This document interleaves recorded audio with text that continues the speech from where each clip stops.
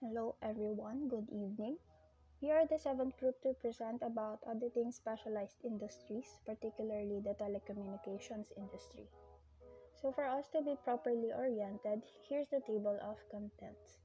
First, I will be tackling the background of the telecommunications industry.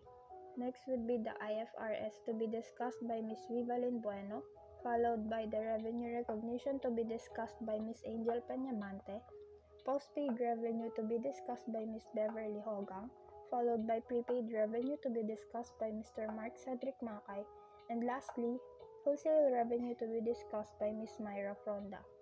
So let us now start with the background of the telecommunications industry in the Philippines.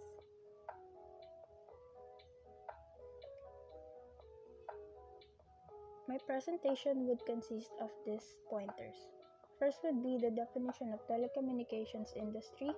Next would be the deregulation of the telecommunications industry, followed by the current market players and the latest key developments in the industry. So as defined by the Law Insider, telecommunications industry is an industry sector related to telecommunications, which includes but not limited to telephone, radio, television, internet or other data, analog or digital transmission, goods and services, satellite goods and services, wired or wireless communication goods and services including local area networks and wide area networks, and any other similar goods and services.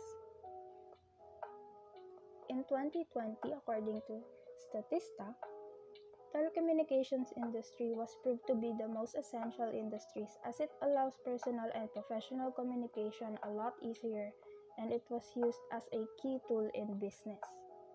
It is known that telecommunications industry is considered as important to everyone. Since the pandemic started, we heavily relied on the internet. And without these telecommunications companies, we would not have internet service providers. In a world that is rapidly changing, internet is really important, whether it is for personal use or business use. Even us, students, are one of the heavy users of the internet as we are using it for our studies just like what we are doing right now.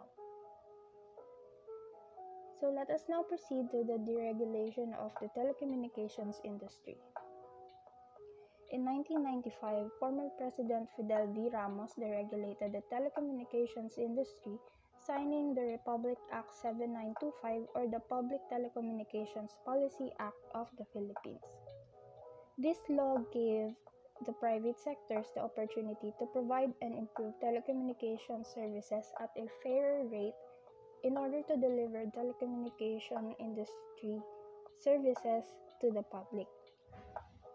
So as we all know, there had been dominating duopoly in the Philippines when it comes to telecommunications industry for over 2 decades, and we are all familiar with these companies, which are PLDT and Smart, and its competitor Globe. But in the recent years, more and more competitors emerge.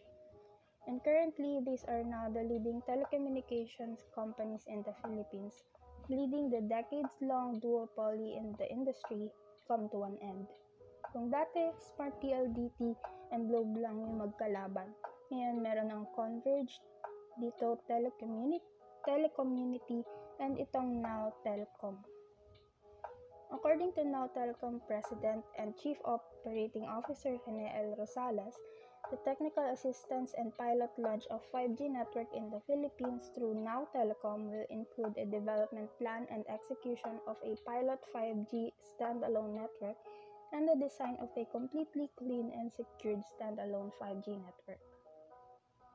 Now let's proceed with the recent key developments in the industry. DICT, or Department of Information and Communications Technology, issues guidelines on sharing mobile tower infrastructure.